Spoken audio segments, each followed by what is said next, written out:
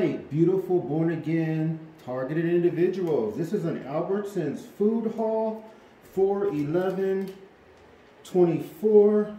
The total was $24.90. But first, please help my humble channel to grow. Like, subscribe, share, comment, any combination thereof. Why? Cause you're beautiful on the inside and on the outside. That's why. Okay, so they had a bunch of special candy. Now this candy, all Milky Way, these here is like 10 ounces, right? Twix.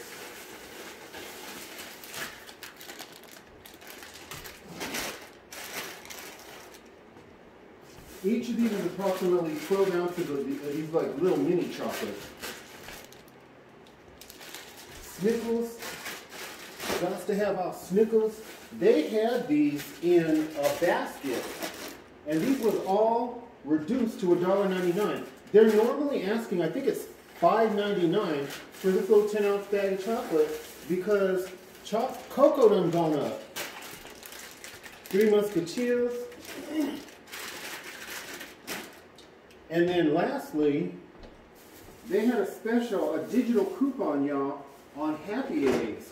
These are free-range eggs, and these is actually Bobby approved, right?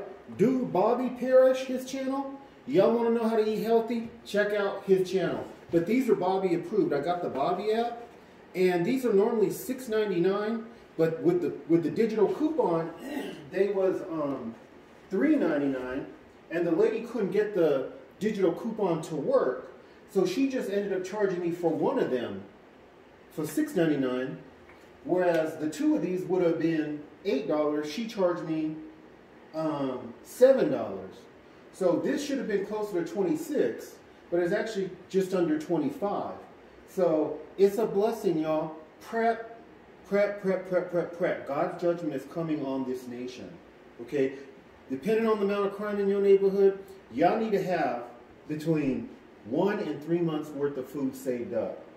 Okay? I know this don't look like it's healthy, and it's not, but a lot of this will probably be shared.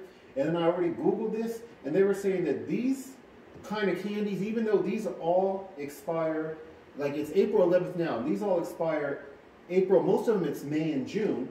These will typically last months and can last up to a year after the best buy date, as long as you have them stored properly. So when the SHTF happens, I'll still have some junk food, right? It's going to be hard to get junk food because all commerce, all stores, all supply chain will be cut down, okay? God bless.